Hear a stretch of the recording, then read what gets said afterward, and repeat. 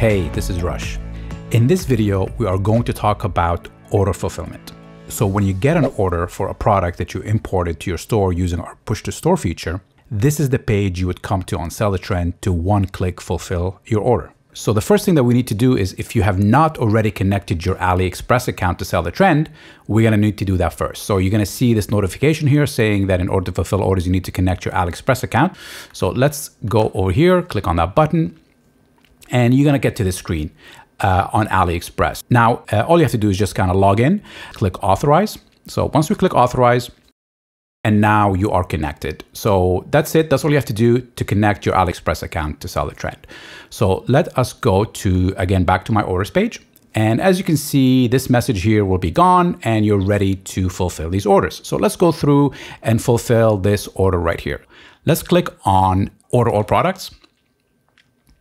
And this is going to give us a summary screen of exactly what we are doing. So the main thing that you have to kind of look at here is what are your shipping options for these different products. This particular product ships from the United States. So we have US shipping available for us. For some of these products, they ship from China. So they'll have their own different shipping options. Depending on the supplier, we'll have a lot of shipping options. Some of these might have 6 or 7 shipping options. Some of them will have 1. So once you've chosen your shipping options, all you have to do here is click on place order, wait a couple of seconds. And that's it. Order placed, pay for your order. And now it is ready for us to pay for the order. So now we've actually sent all this order information over to AliExpress. We've sent our customer's address, all that information to AliExpress. And now we have to go and just finalize it by paying for the order. And let's click on this pay for the order button here. So the first thing that I would do here, instead of paying for every single one of these items separately, which you can do over here, all you have to do is you click on this awaiting payments right here. Click on pay for selected orders. And it will come up here. It will have your credit card information. Once AliExpress confirms that the payment went through successfully, the screen will change to this. It will basically, instead of saying pay for your order, it's going to say get tracking code. And that's basically at the stage where we are just waiting for the supplier to ship out the item and for them to provide the tracking code for us. Once you click on this button right here, it's a tracking code, not fine. Obviously, we just put the order through. But if you wait a little bit of while, and then once the supplier ships it, then when you click on this button, it will find the tracking code, it will fulfill the order, and it will send out the email to your customer with the tracking information. Now, a couple of other things that I wanted to mention here. Let's take a look here at this line item here for this order. So another feature that we also added here that is going to give you a little bit more flexibility when processing orders is the ability to map item. So what does this feature allow us to do? So as you can see here, this particular variant is color green and ships from China. So that's what this variant name here says. This order is shipping to the United States. So this gives us the ability to show what we can do here with the mapping. So let's open up this mapping panel here. So that now is going to load up our actual variations on the left. And on the right is going to show us all the variations that are available from the supplier for this product. So if we go down here and look for green China, that is the variation that the customer picked.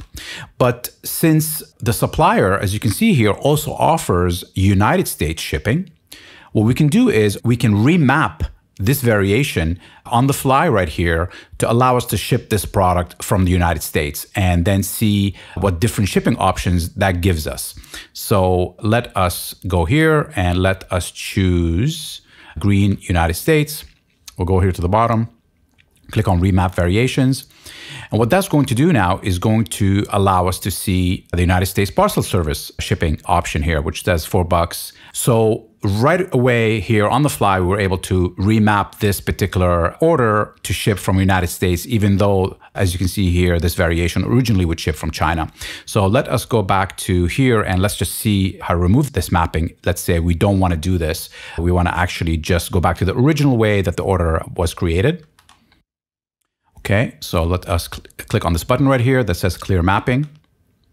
And what that's going to do is going to reset back the order to exactly the way it was originally. And as you can see here, we have a lot more shipping options here because this item is coming from China now. It gives you a lot more shipping option, but there's no US shipping option, obviously, because this variation right here ships from China. So this is one thing that you can do here with this mapping option to kind of give you some more flexibility when processing the orders.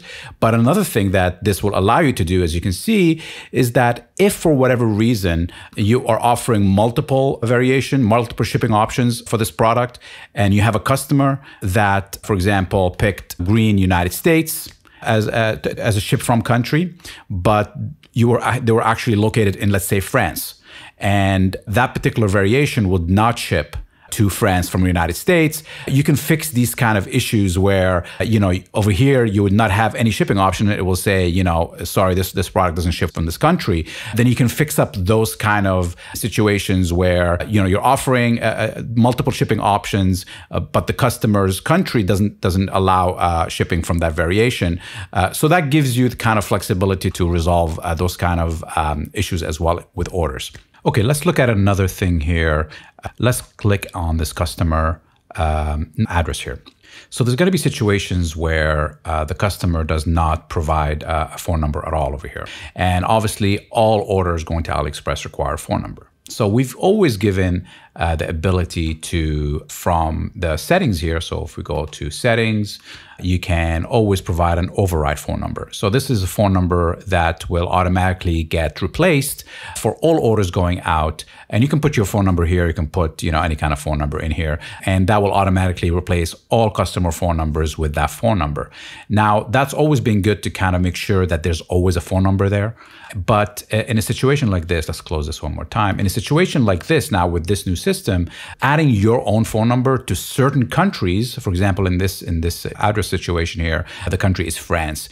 There are certain requirements for certain countries to have phone numbers that have a particular format. So in this instance here, France requires a 10-digit phone number that starts with 06 or 07. So since our phone number here, which is the 202, has been overridden and automatically being inserted in here, that's obviously going to cause an issue. So we've added this extra feature here that allows you to only override customer phone numbers if the phone number is missing. So once you click on this and you click save, if we go back here and we close this and reopen it again, as you can see here, our phone number, even though we had an override phone number over here, will not be used. So as you can see, it's a pretty simple process to fulfill orders using Sell the Trend.